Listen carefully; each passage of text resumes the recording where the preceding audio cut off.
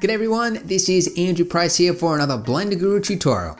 In this video, you'll learn a simple trick to add realistic dust to any model, which will help add that extra level of realism to your renders. To demonstrate this technique, I'll be using this free model which you can download using the link below. To start with, we need to create a mask that controls what parts of the surface have dust on them. Now, generally dust collects on the top of objects. So to make this work in Blender, we're going to add a geometry node and take the normal output and plug that into the bottom of a mix node.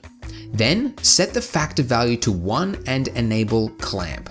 This simply gets rid of the negative values which could break the math in the next step. Now the trick, add a separate RGB node.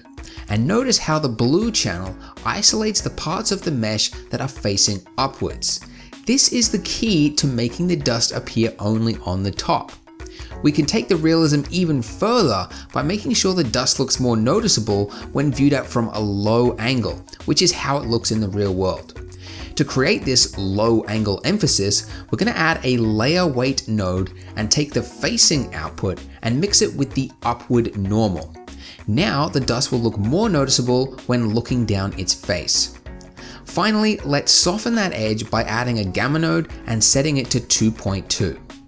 And this is basically our final mask. We can now use it with a mix shader to mix between a clean material and a dirty dust material, so that the dirty material only shows through where there should be dust. To make the dust look more realistic, you can use a noise texture, or you can click the link underneath this video to download a special image dust texture, which will make it look even more realistic.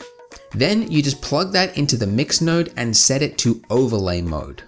Then you can use a math node on multiply to increase or decrease the overall visibility of the dust. And that's it, a realistic dust effect that can be added to any model to make it look more realistic. If you found this tip useful, please press like.